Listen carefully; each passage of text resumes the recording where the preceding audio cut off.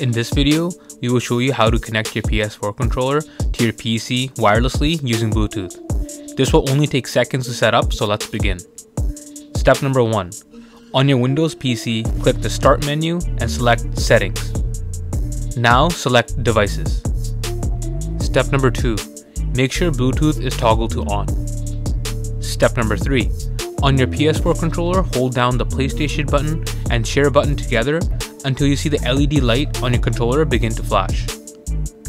This indicates your PS4 controller is ready to pair. Step number 4.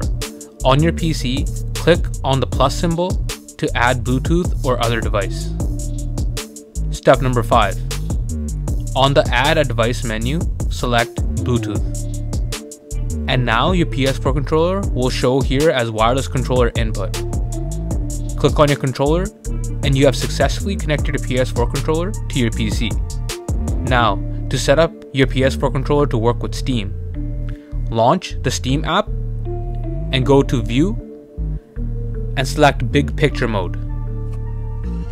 Head to Settings, Controller Settings, and check the box that says PlayStation Configuration Support. You will see the PlayStation 4 controller show up under Detector Controllers.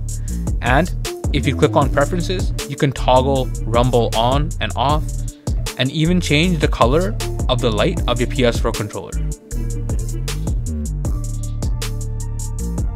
Let us know if this video helped you out in the comment section below.